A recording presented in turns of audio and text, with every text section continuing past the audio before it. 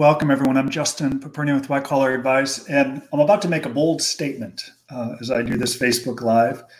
Here's the statement. Here it goes. I think this may be one of the most impactful and important videos I'll ever film about preparing for and mastering life in federal prison. To help guide this video, I'm going to pull up a blog I wrote and put on White Collar Advice, and I'll put a link up to that. And the name of the blog is Three Stages of a Federal Prison Term. And to read the whole blog, it's several thousand words. You should go and check it out. And I've decided to write the blog and film this video in part because our company continually gets calls from people who are home from prison and they're struggling. And when I interview them, much of their struggle relates to how they served their sentence. So when I say it's one of the most important blogs I'll write or videos I'll film on preparing for or mastering life in federal prison, it's because we don't want the rest of your life to be defined by your prison term. I don't say that in hey, let's get inspired and get motivated in a Tony Robbins type way, but rather to help you understand decisions you make now are going to influence the rest of your life. They're going to play a significant role in how you emerge from this experience. And to do that successfully, you should break out your prison term in 3 stages. We're going to talk about those 3 stages today. First, to get more in depth into these stages, or what our team calls the metaphorical U-shaped curve that I'm going to talk about in a moment, you should go to chapter 14 and page 141 of Lessons from Prison. The book is free. The only investment is your time. So to get more into the U-shaped curve, go get Lessons from Prison for free at White Collar Advice, and I'm also going to talk about it here, of course. So what is this? What are these 3 stages, and what exactly is this U-shaped curve? Okay. The U-shaped curve manages a person's path or prisoner's path through confinement. So to understand this U, look at society as being above the U. And when you enter prison, you're beginning to descend this U. And that's the first stage. So the first stage of federal prison is when you're working your way down this U. The stage 2, at the bottom of this metaphorical U, is like when you're halfway done with your sentence. So practically speaking, let's just say you have a 24-month sentence. When you're halfway through or 12 months in, you're at the bottom of the U. Stage 3 of this term, just to have a little overview as we work our way into this video, stage 3 is when you're ascending the U, right? Stage 1, you're in. Stage 2, you're halfway done. Stage 3, you're ascending. Got it? Great. Let's talk about stage 1 and what that experience is like. I've been to federal prison. I know many of the people watching this video may go to federal prison. You may have a loved one in federal prison. When you surrender to federal prison, you're stepping into this foreign world that you've only seen sensationalized on television, and we've read and heard about for so long. So as you're stepping into this new world, or as you begin to descend this U, you have all of these anxieties, both in prison, but frankly, outside of prison, right? When you surrender, you're immediately obsessed and fixating on everything that you're missing, everything you've lost. That could be your family, sex, freedom, your toilet, your favorite pillow, your favorite TV show, your car, whatever it may be. As you surrender to this foreign world of confinement, it's very easy to fixate on everything you've lost. It's very easy to fixate and focus on the outside world. So now you're at a crossroads now when you're at that stage 1, immediately after you surrender to prison. There's a number of ways that you can go. So as you assess each stage of your prison journey, and frankly, it doesn't matter whether your sentence is 1 year or 10 years, everyone is going to go through these 3 stages. So as you step into prison and begin to work your way through stage 1, you have very important decisions to make. You have to assess how you're going to spend your time. Now, our way to prepare someone for prison may not be right for everyone. You've got to exercise and use your own judgment and to determine what's best for you and your family. Our approach may not be best for you. I'm offering advice that's worked for every member of our team and for the majority of our clients willing to do the work. A number of people surrender, and in that stage 1, they're in such shock and disarray, they choose to tune out the whole outside world. That's an option, right? So there are a number of people who will tell you, forget about the outside world. It's too hard to stay connected to them. Get ingrained in your prison routine. This is your new world. Forget about that outside world. So in so doing, that prisoner may begin to neglect his network and not pay appropriate attention to what life will be like on the other side. That's an opportunity for you. I wrote about that experience in Lessons from Prison, and I wrote about it in this blog that I'll put up a link to. And in this blog, I reference a gentleman a banker from Oregon who was scared to death to go home. And I noticed this shortly into my prison term, that he was scared and, what's wrong? And I asked him, I'm like, Bud, what's wrong? You're going home soon. And when I asked him, he said, how the hell am I going to get a job and support a family? I think I should have turned down the halfway house. I need more time to figure this out.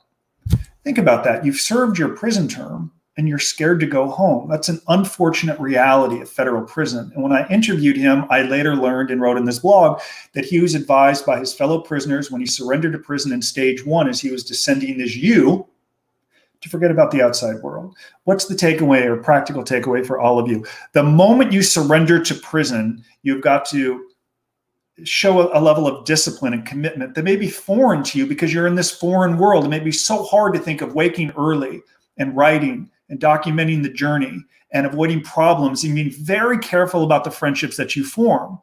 In a blog I wrote last week, I said this can destroy your prison term. And I was referring to forming friendships and associating with the wrong people. So think about that while you're in stage 1 after you've surrendered to federal prison. How disciplined are you? And what are you doing with the knowledge, right?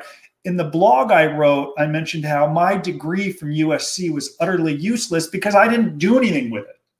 My first stage in federal prison was spent exercising 6 hours a day and living the good old glory days about what my life was like. And it wasn't until I met my partner, Michael Santos, who, I kind of say famously said to me, I shared amongst my friends and I wrote about it in Lessons from Prison. One day I was in Michael's cubicle and now I'm already in stage 2 because I was now about 4 or 5 months into my prison term. So I've wasted stage 1 by exercising and living the glory days. So I've done nothing to prepare for my inevitable release. Now I'm in stage 2. Where will you be in stage 2? Well, you'll be happier, more productive, or more fulfilled if you've used that first part of the prison term to sending that you productively with discipline, choosing the right friendships, right? So now I'm in stage 2. I'm in Michael Santos's cubicle one day and I'm like, dude, I just ran 12 miles today and I'm getting my 6-pack packs, first time since college, and I just did 12 pull-ups. And he's like, that's great, bud, but let me ask you a question. I'm like, what? It's like, how much are people going to pay you to run that 10 miles? And I'm like, that's not, I don't know the answer to that. Then he said, well, how much are people going to pay you to do those, 10 or 15 pull-ups? I'm like, well, I don't think anyone's going to actually be paying me anytime. I'll take the money, but I don't think anyone's going to be paying me anytime soon to be doing pull-ups. He's like, well, have you looked around? Have you observed the way most people serve their sentence with one calendar page turning to the next without preparing for the inevitable obstacles that await them? Have you given consideration to what your life is going to be like on the other side because all you do is exercise and associate with people who tell you what you want to hear because then it will be their turn to tell you what they want to hear and vice versa? And I'm like, ooh, I was humbled. I was a little embarrassed. I was delusional. I'm like, well, I have a degree from USC. Everything will work out. Again, the degree means nothing if I don't apply what I've learned. And that's the takeaway for you. So as you emerge or you step into stage 1 and you descend this U, it does no good if you went to Harvard, Yale, or junior college. It means nothing.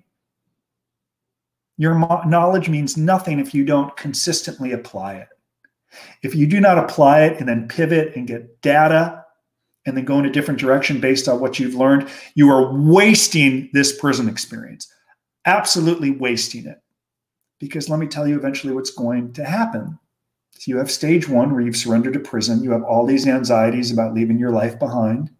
Then by the time you get to stage 2, as the case with me, as will be the case with all of you in stage 2, you will have mastered prison, at least in your own way, avoiding trouble.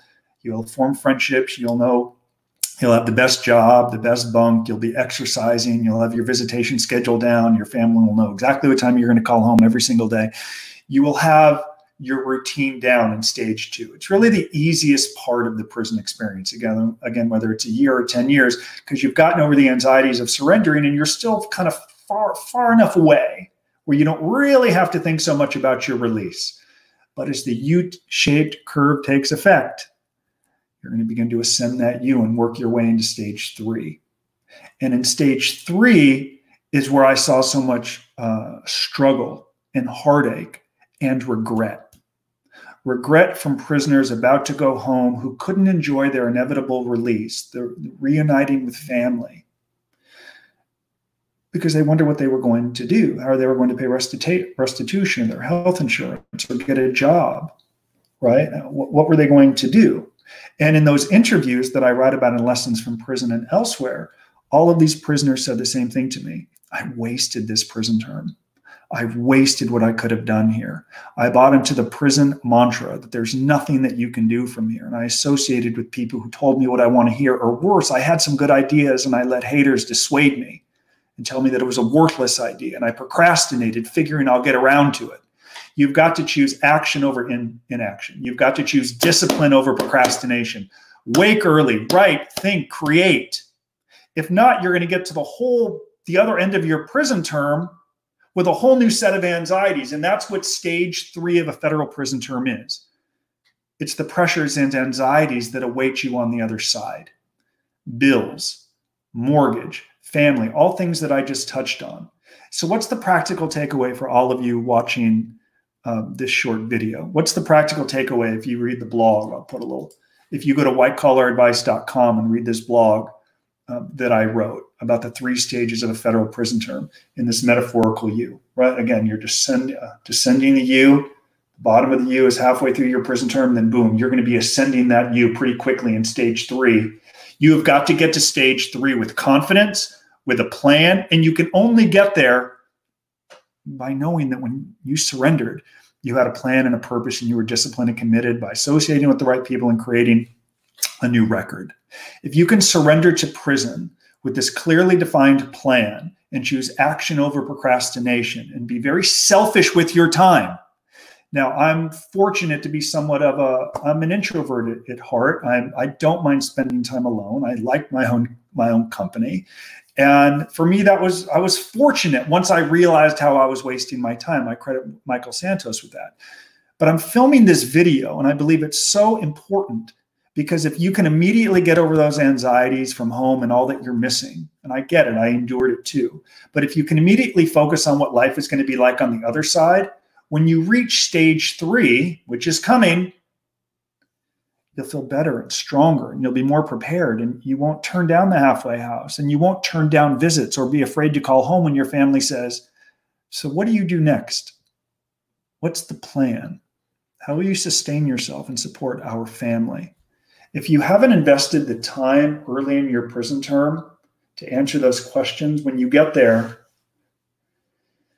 the experience will turn out to be what I've said before. It can turn out to be a life sanction, a life sentence, because 1, 3, 5, 10, 15, 20 years from now, you'll still be lamenting over the time you spent in a minimum security camp and the unfairness.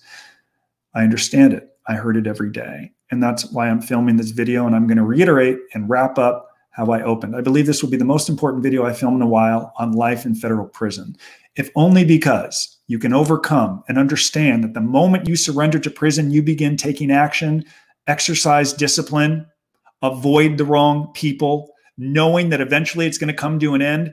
I remember when I was in jail, I never thought it was going to end.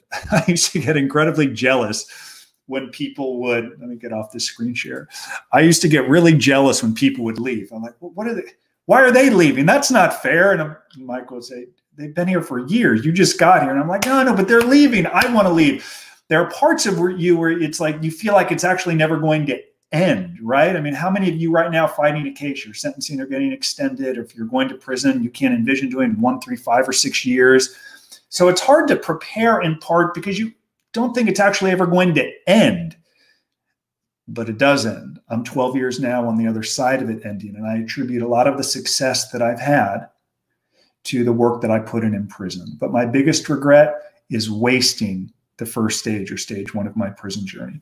My biggest regret is descending that U with nothing other than exercise and good old glory days. And it wasn't until Michael Santos said to me, ain't nobody, he doesn't say ain't, I'll try to forget. Nobody's going to pay you to run 10 miles a day, and nobody's going to pay you to do pull-ups. You're going home soon. You better begin ascending the U properly. If not, you're going to have so many anxieties, you're not going to want to leave. And that was transformative for me. I want it to be transformative for you. And that's how I'll close. If you don't implement what I talk about in this video, it's a wasted video. You have the knowledge. I'm telling you what to do. The question is, will you show discipline and do it? Will you invest the time to create a new record, to wake early, to write? I think everyone going to federal prison should write. Imagine if you wrote for 10 or 15 minutes a day, documenting the journey, writing down what's working, what is not working. At the end of a year, 2 years, you've got a book. You have content you can use for the rest of your life. Do you have the discipline to write for 10 or 15 minutes a day? Do you have the discipline to do it on days you would rather do just about anything else, which frankly is almost every single day in federal prison because you don't want to be there? Do you have the discipline to do it 2 weeks into your prison term when you begin to tell yourself, what a waste of taxpayer money that I'm here? I owe restitution. I should be home working. Why am I in a minimum security camp with no fences or barbed? What am I doing here? Because others are going to be feeding that to you. Others are going to be and it's true, by the way. I mean, so many of you watching this, there's no need for you to be warehoused in a minimum security camp. I get if you owe restitution, you should be working, and there's no good for you to be in prison. I understand it. But if you buy into that and spend too much time on it, you're procrastinating. And when you get to stage 3, your experience is going to be harder. So take action, read the blog, of course, get lessons from prison for free. Jump to chapter 14, where I write about this metaphorical U-shaped curve and the 3 stages of a prison term. And I beg you, whether we speak or we don't, begin preparing the second you get there. Know that you're going to be ascending that U soon enough. And if you can begin preparing for that in stage 1, life on the other side will be easier for you, but more importantly, for those that love and support you and those who have stood by you. So thank you very much for checking out this video. Of course, I hope you found value in it, and I look forward to returning soon and providing you with more content. Thank you so much for your time. Be well, be safe. Bye-bye.